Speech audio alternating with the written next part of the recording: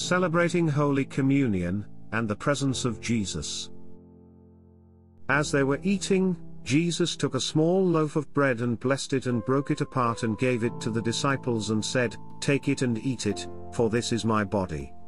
27 And he took a cup of wine and gave thanks for it and gave it to them and said, "Each one drink from it." 28 For this is my blood, sealing the new covenant. It is poured out to forgive the sins of multitudes. Matthew 26:26-28 I give thanks for this beautiful meal, my Jesus. It is a sacred meal of remembering and celebrating your life on this earth.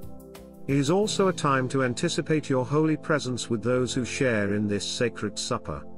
I take the bread remembering your body, yet you are here.